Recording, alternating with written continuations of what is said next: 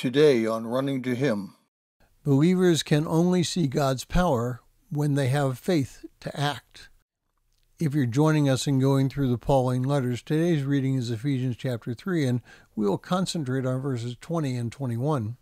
Ephesians 3:20 and 21 says this, "Now to him who is able to do far more abundantly beyond all that we ask or think, according to the power that works within us, to him be the glory in the church and in Christ Jesus to all generations, forever and ever. Amen." Well, verses 20 and 21 are known as a doxology.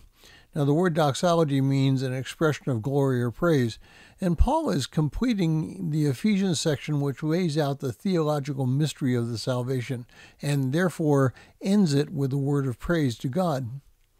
Verses 16 through 19 discuss Paul's prayer for the church at Ephesus, and he asks that they might be strengthened in Christ through the indwelling Spirit.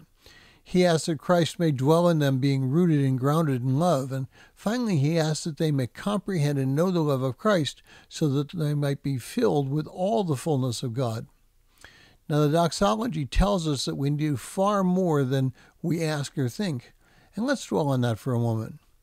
We are finite creatures. We are frail and failures in our walk with Christ. We can barely see to the end of our noses, much less the glory which God desires us to know and to work. We are babies when it comes to our understanding of God's power. Now, there once was a monk by the name of Ephesus who lived on Mount Athos in Greece, and many would come to him for advice and prayer. Now, to get to Mount Athos, you must travel by boat, and the process to obtain a visa and travel normally takes about 3 days. You have to be genuinely dedicated to travel there.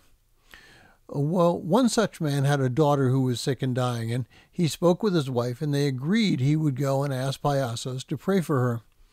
After an arduous journey and waiting all day in line, Ephesus refused to see him. He simply told him to go home. The man objected, but it was to no avail. And when he reached the mainland, he called his wife to tell her the news. Instead, he was greeted by an excited voice telling him that their daughter was healed and walking around. He asked what time that had happened, and she told him. That time was the exact time Ephesus had told him to go home. God had already heard his prayer. God answered in a greater way than the man had asked. He failed to realize he and his wife's own faith. Was he wrong in seeking out Ephesus? No.